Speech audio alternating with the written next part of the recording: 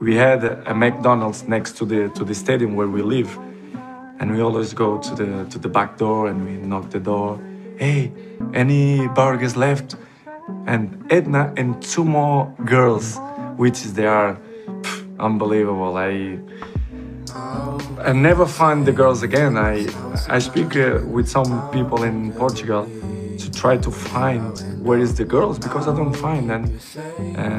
They closed at McDonald's, but I hope if this interview will help to find that girls, I will be so happy because I want to invite her to come to Turin or Lisbon, to come to my house, to have a dinner with me, and I want to find these girls. To be honest, I want to give something back because that period was a period that I was appreciate so much. It's something that I never forgot that moment.